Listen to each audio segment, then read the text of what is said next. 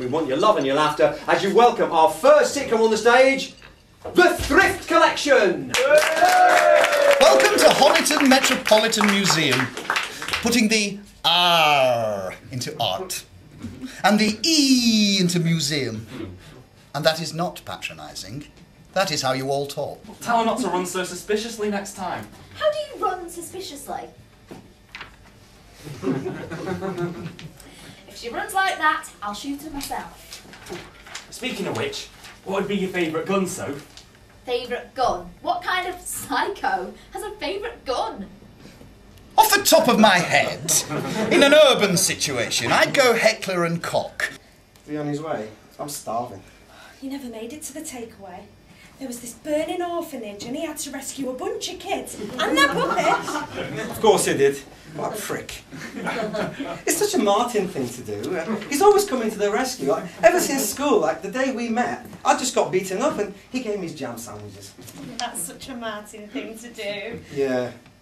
Okay, I know what you're thinking. So if Robin's the girl who left, why is Esme the girl who got away?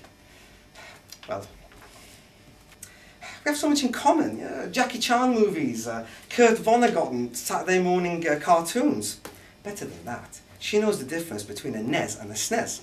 And she recognises that Streets of Rage 2 has the finest of all fighting games. But I've been rowing for 16 months at this point and I'm not really good at taking risks.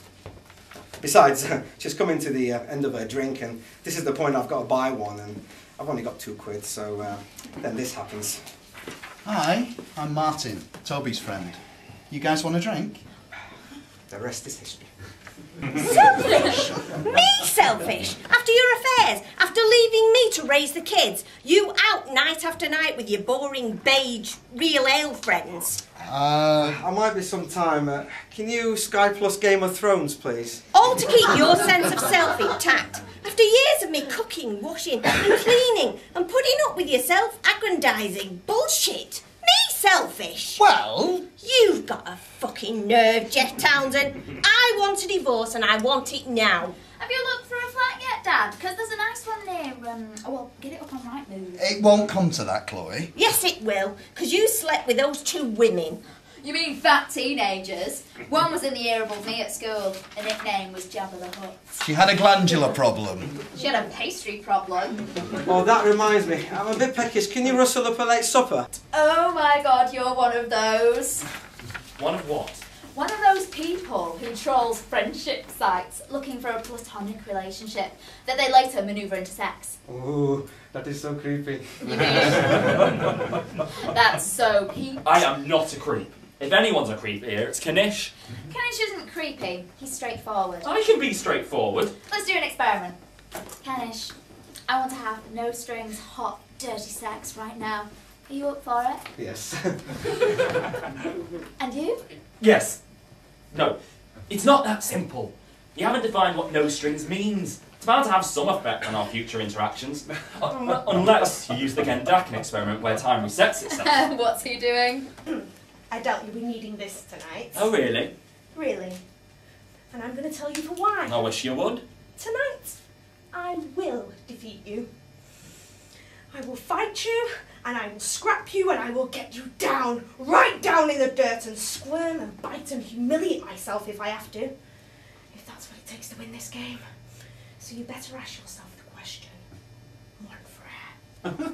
Do you have the brass balls for this battle? And if, as I suspect the answer is no, then maybe you should forfeit right now and save your face in front of your new little friend. 2 things, sis. 1, might want to have a mint. 2, bring it. Then may Waddingtons have mercy on your soul.